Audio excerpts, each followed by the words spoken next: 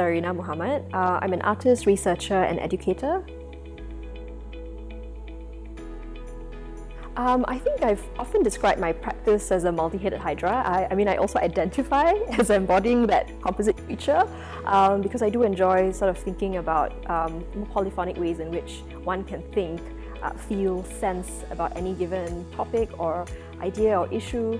So, as much as possible, a lot of my work also takes on thinking about the different tangents and constellations of some of the ideas that I'm working with. So I'm interested in approaching any body of work that I do in a way that destabilizes the voice of the single storyteller, to also enable a broader way in which we think about thinking about an idea or a narrative, also presenting multiple possibilities in which we can make meaning and draw also from multiple systems of knowledge, which I think is very important. What I do enjoy is, at least this definitely corresponds to my way of working.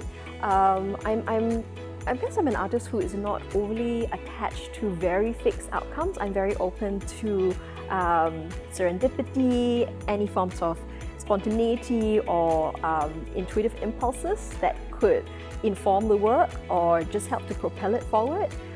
So I think that sort of sense of playfulness, that sense of also approaching whatever curiosities I might have at any given moment with a certain degree of playfulness, a recognition that it's fine to allow it to be durational if needed. I definitely also enjoy working with others. I enjoy the collaborative aspects of working with ideas or with storytelling. So I feel like that's definitely been a very key aspect of my practice in the last decade or so. I feel like the past year, for me individually, but also I'm understanding it and sensing it quite collectively, has been the space in which a lot of us have been quite compelled, whether willingly or not, to relearn, unlearn, I guess certain ways in which we have sort of how the world speaks to us. I think a question that I've often been asking myself in the last 20 months is really, how is the world speaking to me, to us today? How do we make sense of, what might be happening which we may not fully understand, or we may not even be able to articulate in a language that is coherent or clear. And I have been quite consciously sort of really assess certain things about, what does it mean to value the work that we do? How can we also, redistribute resources to apply this particular year?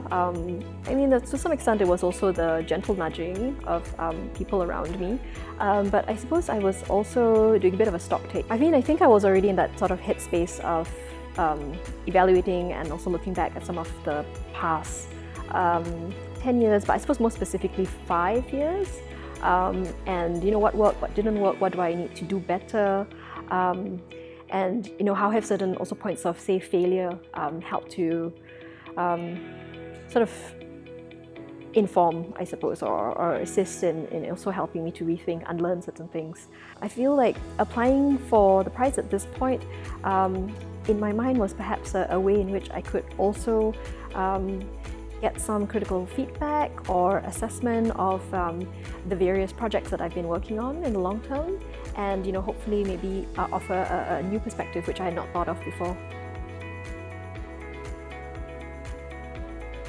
I feel like being awarded this prize has been a very kind, very generous affirmation of the long-term research base practice and project that I've been pursuing for the last 12 years, looking into specific sort of issues and narratives, myths related to Southeast Asia.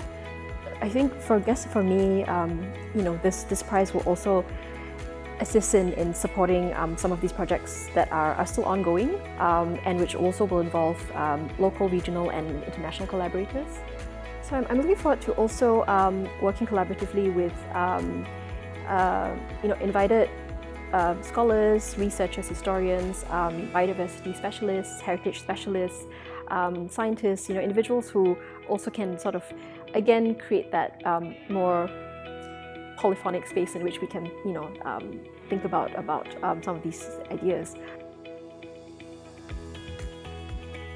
When I'm thinking about what advice I might give, because sometimes advice can be unsolicited and that can be a bit irksome, but when I'm thinking of what advice I might give to a younger artist, I guess I'm also thinking of the younger me. I'm also thinking of the many wonderful young artists that I'm meeting, who are my students.